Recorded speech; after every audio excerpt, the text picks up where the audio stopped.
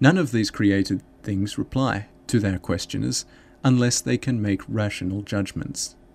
The creatures will not alter their voice, that is, their beauty of form, if one man simply sees what another both sees and questions, so that the world appears one way to this man and another to that. It appears the same way to both, but it is mute to this one, and it speaks to that one. Indeed, it actually speaks to all, but only they understand it who compare the voice received from without with the truth within. For the truth says to me, neither heaven nor earth nor anybody is your God. Their very nature tells this to the one who beholds them. They are a mass, less in part than the whole. Now, O my soul, you are my better part, and to you I speak, since you animate the whole mass of your body, giving it life, whereas no body furnishes life to a body. But your God is the life of your life. Chapter 7. What is it then that I love when I love my God? Who is he that is beyond the topmost point of my soul? Yet by this very soul will I mount up to him. I will soar beyond that power of mine, by which I am united to the body, and by which the whole structure of it is filled with life. Yet it is not by that vital power that I find my God, for then the horse and the mule that have no understanding also might find him, since they have the same vital power, by which their bodies also live. But there is, besides the power by which I animate my body, another by which I endow my flesh with sense, a power that the Lord hath provided for me, commanding that the eye is not to hear, and the ear is not to see, but that I am to see by the eye, and to hear by the ear, and giving to each of the other senses its own proper place and function, through the diversity of which I, the single mind, act. I will soar also beyond this power of mine, for the horse and mule have this too, for they also perceive through their bodily senses. Chapter 8. I will soar then beyond the power of my nature also, still rising by degrees toward him who made me.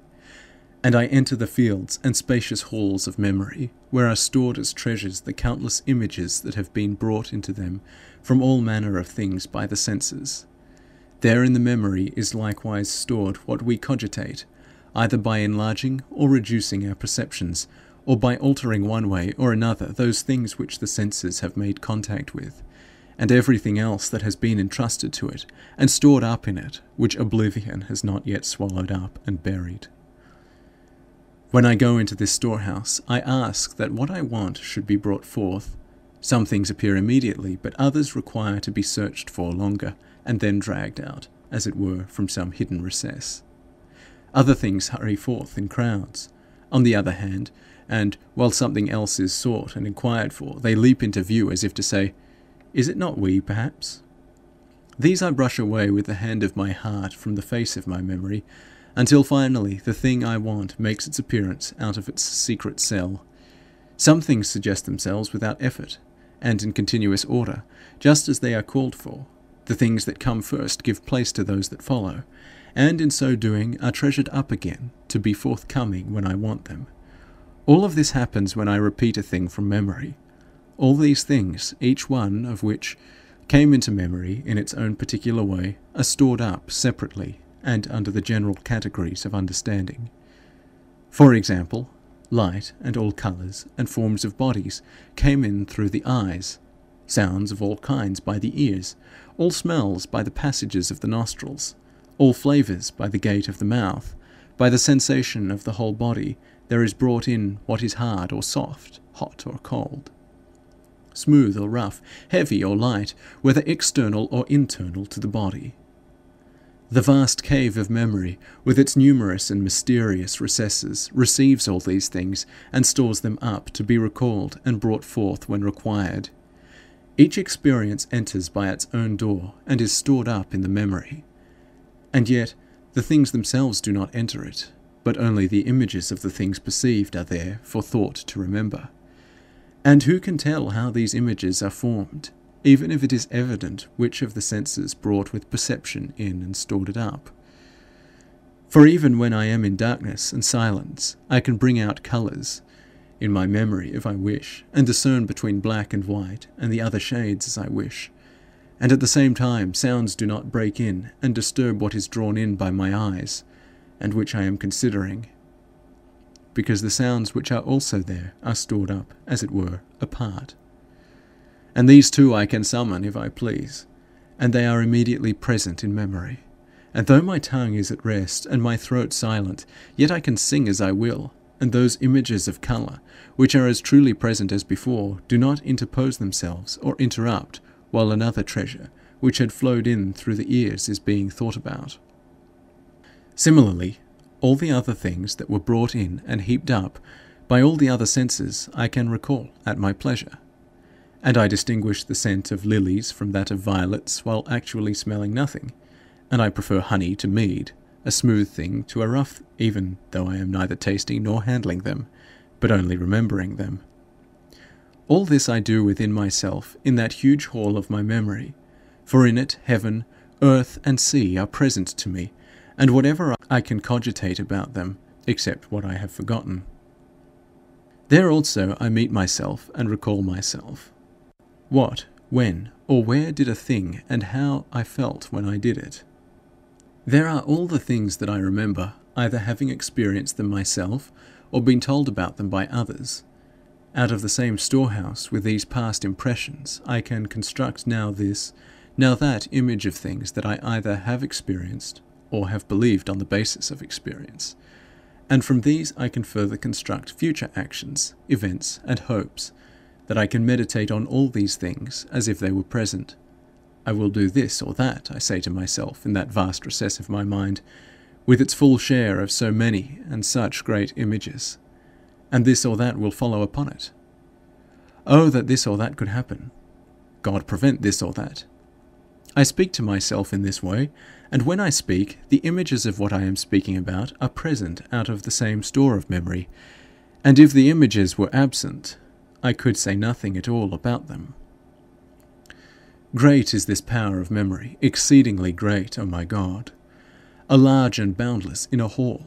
Who has plumbed the depths of it? Yet it is a power of my mind, and it belongs to my nature, but I do not myself grasp all that I am. Thus the mind is far too narrow to contain itself.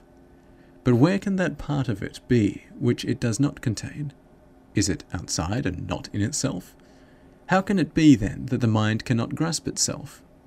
A great marvel rises in me, astonishment seizes me.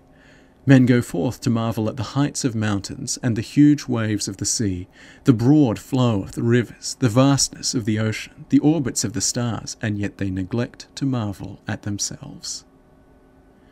Nor do they wonder how it is that when I spoke of all these things, I was not looking at them with my eyes, and yet I could not have spoken about them had it not been that I was actually seeing within, in my memory, those mountains and waves and rivers and stars which I have seen, and that ocean which I believe in, and with the same vast spaces between them as when I saw them outside me.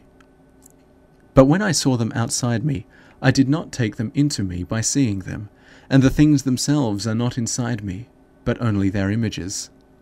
And yet I knew through which physical sense each experience had made an impression on me. Chapter 9. And yet, this is not all that the unlimited capacity of my memory stores up. In memory there are also all that one has learned of the liberal sciences, and has not forgotten, removed still further, so to say, into an inner place, which is not a place. Of these things it is not the images that are retained, but the things themselves. For what literature and logic are, and what I know about how many different kinds of questions there are, all these are stored in my memory as they are, so that I have not taken in the image and left the thing outside. It is not as though a sound had sounded and passed away, like a voice heard by the ear which leaves a trace, by which it can be called into memory again, as if it were still sounding in mind, while it did so no longer outside. Nor is it the same as an odour, which, even after it has passed and vanished into the wind, affects the sense of smell, which then conveys into the memory the image of the smell, which is what we recall and recreate. Or like food, which, once in the belly, surely now has no taste, and yet does have a kind of taste in the memory. Or like anything that is felt by the body through the sense of touch, which still remains as an image in the memory after the external object is removed. For these things themselves are not put into the memory, only the images of them are gathered with a marvellous quickness and stored, as it were, in the most wonderful filing system, and are thence produced in a marvellous way by the act of remembering. Chapter 10. But now when I hear that there are three kinds of questions, whether a thing is, what it is, of what kind it is, I do indeed retain the images of the sounds of which these words are composed, and I know that those sounds pass through the air with a noise, and now no longer exist. But the things themselves which are signified by those sounds, I never could reach by any sense of the body, nor see them at all except by my mind. And what I have stored in my memory was not their signs, but the things signified. How they got into me, let them tell who can. For I examine all the gates of my flesh, but I cannot find the door by which any of them entered. For the eyes say, if they were coloured, we reported that. The ears say, if they gave any sound, we gave notice of that. The nostrils say, if they smell, they passed in by us. The sense of taste says, if they have no flavour, don't ask me about them. The sense of touch says, if it had no bodily mass, I did not touch it, and if I never touched it, I gave no report about it. Whence and how did these things enter into my memory? I do not know. For when I first learned them, it was not that I believed them on the credit of another man's mind, but I recognized them in my own, and I saw them as true, took them into my mind, and laid them up, so to say, where I could get at them again whenever I willed. There they were, then, even before I learned them. But they were not in my memory. Where were they then?